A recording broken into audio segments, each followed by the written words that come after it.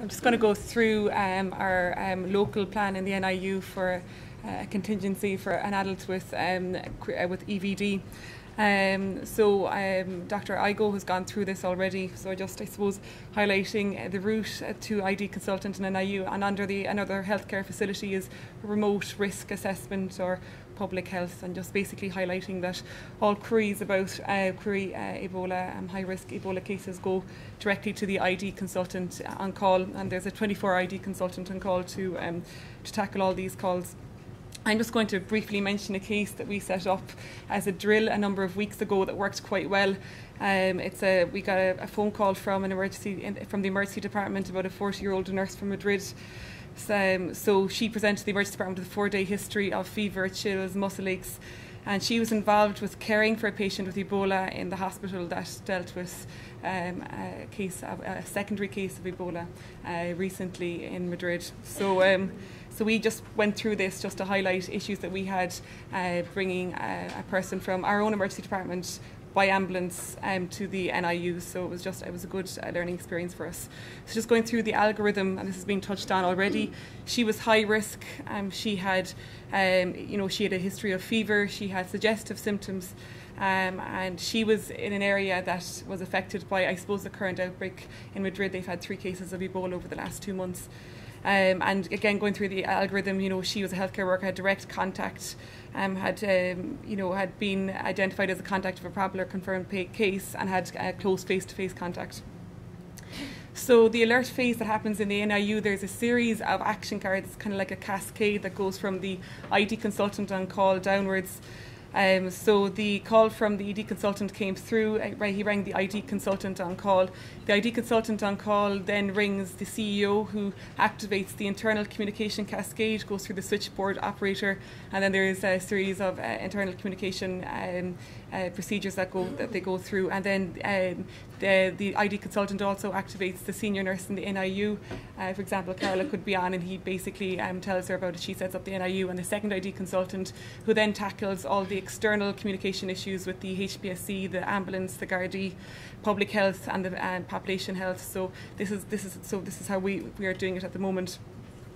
So the NIU is activated by the on-call ID consultant, and the aim really is to facilitate a safe and efficient transfer of the patient.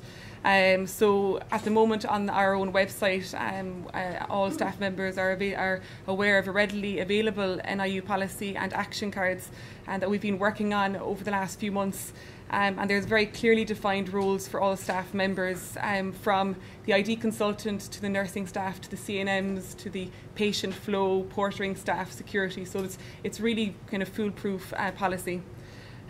So basically, they're in our national isolation unit. Just to touch on what we actually have, we've 2 high specification negative pressure isolation rooms with HEPA filtration, separate air handling systems, and they're separated from the rest of the ward. And into this area in the NIU, there's an on-street entrance for an ambulance to arrive at Berkeley Road and then allow a patient directly into the national isolation unit. So I suppose distinct from other isolation rooms around the country, there's a clean entrance room and an ante-room for decontamination. This is a picture of our ante-room, and I think earlier on it was touched on the line, just kind of how we deal with kind of going from a dirty area to a clean area in the decontamination room. So there's a unidirectional flow from the entrance room to the decontamination room at all times. The rooms are equipped with point of care testing. We went through them earlier on. We're aiming to get a portable ultrasound machine, and this is something that was highlighted as a necessity from the Hamburg case. And the room itself, if needs be, can facilitate ICU equipment and dialysis.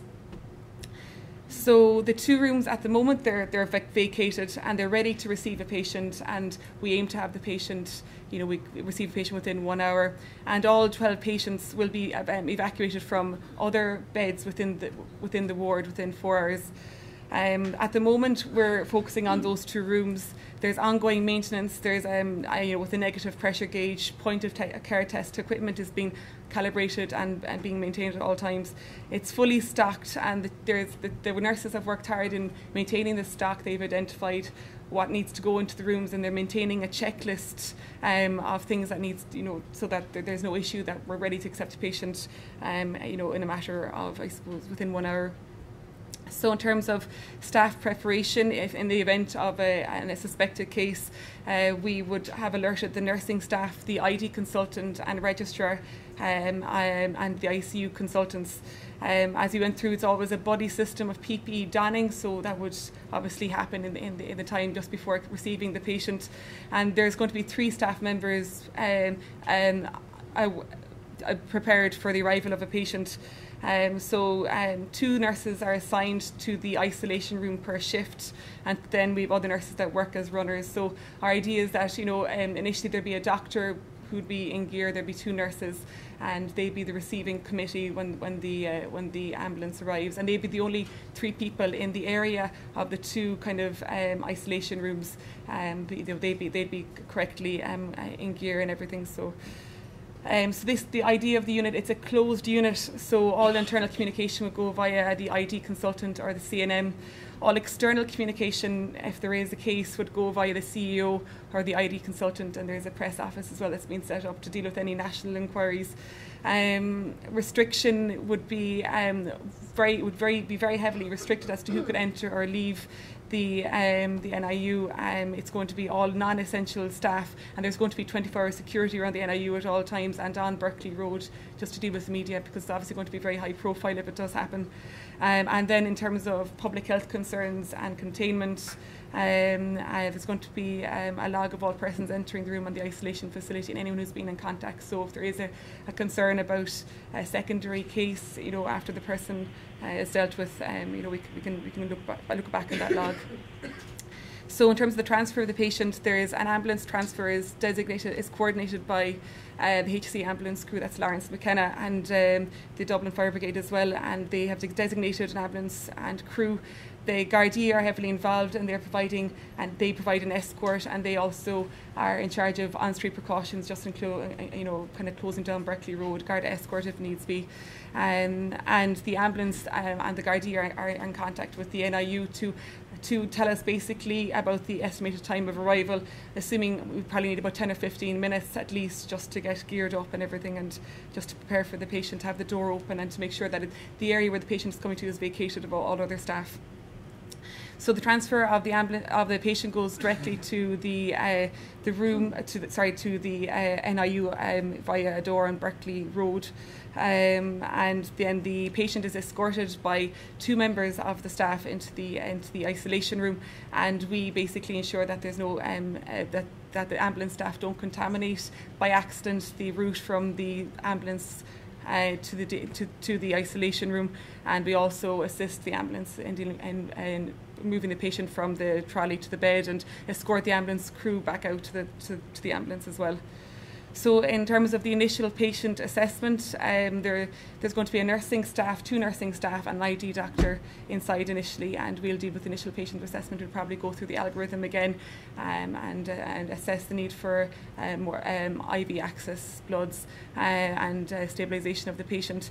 We're working on the premise that there'll be early ICU consultant involvement, and Dr. Marsh touched on this earlier on, and if needs be early large bore IV access, and inside the room we'll have access to ABG, FBC, clinical chemistry, coagulation profile.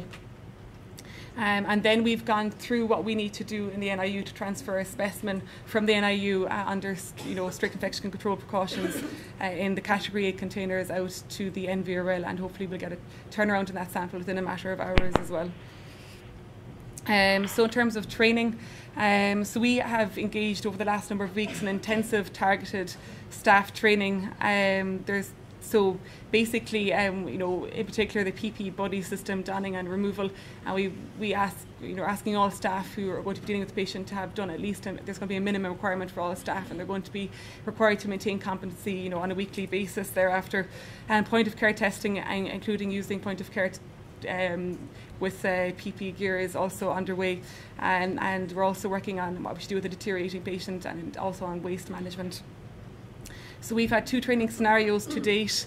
that kind of formalised drills that we've set up. On the 24th of October, we had an ED activation where we moved a patient from our own ED facility, from our own ED internally to the NIU. And on the 29th of October was our high-profile case where we had an external transfer by ambulance and Gardaí admission to the NIU. We used the point-of-care testing equipment.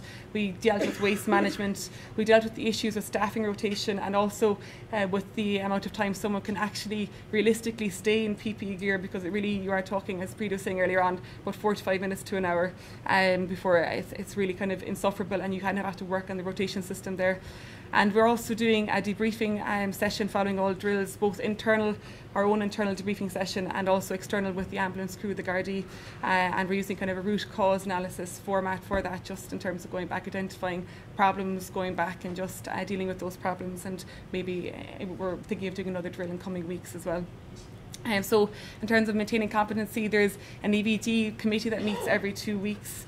On this we have CEO, other people in management, medical staff, nursing staff, ICU staff, infection control, laboratory staff, waste management, technical staff, anyone who's directly involved in who could potentially be directly involved in a case, and we go through our drills as well. And then there's also a weekly newsletter that's been sent out by the CEO office.